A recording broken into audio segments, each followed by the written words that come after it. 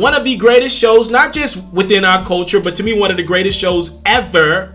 One of the greatest sitcoms, Martin, came to an abrupt end in 1997. Left a lot of fans with questions that, quite frankly, we thought we'd never get the answers to.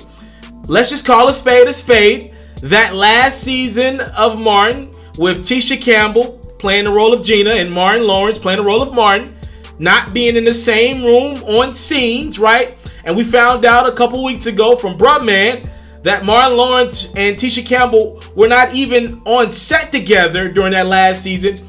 It was awkward. There was a lawsuit filed on Tisha Campbell's side, Flatfoot saying, you know, things happened between her and Martin that she did not like. We don't know exactly what happened, but for the first time, as Martin Lawrence is doing press for his upcoming movie with Will Smith, Bad Boys 3, we got a little bit of clarity. Like, Martin just doesn't do a lot of interviews, and he never opens that door about what happened on Martin. But for the first time in an interview with Essence and GQ, Martin opened up about what happened and what was the end-all be-all for the show Martin.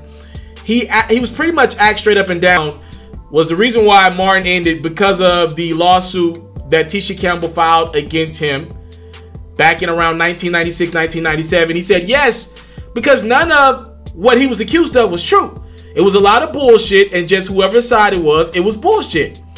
The two never spoke about the lawsuit, according to Martin. He said, we don't need to talk about something that just didn't happen. So I decided to walk away from the show. I just decided to end it. People said that I got canceled, but that wasn't the case. I just decided to end the show. Again, Tisha Campbell claims Martin sexually harassed her. There was some verbal abuse, some threats, some battery as well, and the suit was settled out of court, again, back in November of 1996. Martin and Tisha have linked up since then. As of recent, we saw images and a video of the two leaving a restaurant. Martin said he loves Tisha amidst her divorce. He said, I've seen her then and now and then, always nothing but love. I have nothing but love for her, and I always have. You know, Martin went on to say, I called Tisha after her split from her longtime husband, Dwayne Martin, just to tell her I knew things were going to be okay. And he went on to add that he had to step away from TV back then, and he admitted that he had a coma. He said, I had to step back a little bit and get some time for myself. I was getting worn down a little bit. Scripts were just coming my way. I couldn't do anything, and I went through a coma and all of that stuff. If you remember the infamous story of Martin in California somewhere, running down the street with a gun in his hand, screaming, they're trying to kill me. A lot of reports that Martin battled with drugs and fame in the 90s. Again, Martin didn't go into depths of what exactly he was dealing with that led him to having a coma, but one can assume. Again, I'm so happy that Martin decided to open up and tell us a little bit. He flatfoot said, you know, it's because of the stuff with Tisha. That's why we ended the show.